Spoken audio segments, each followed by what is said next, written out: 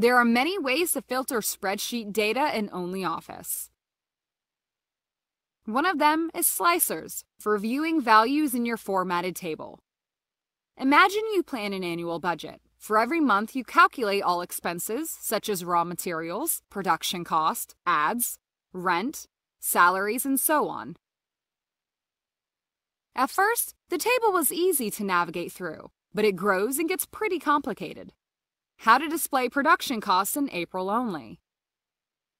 Select any cell in a formatted table, go to the Insert tab, and choose Slicer. A window opens where you can select columns for slicers, in our case, income and expenses, and April. We created slicers and need to choose necessary data, i.e. production cost, and here's how much we spent on production in April.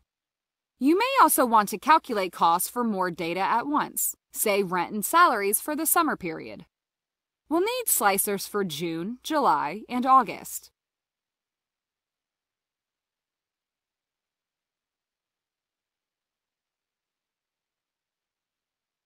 With Multi-Select option enabled, choose Necessary Criteria. And here we go.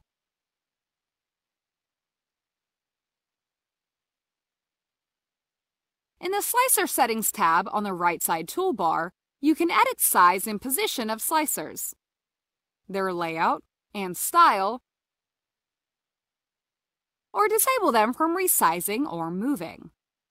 You can also adjust the way data is sorted out, hide, and show empty cells, and much more.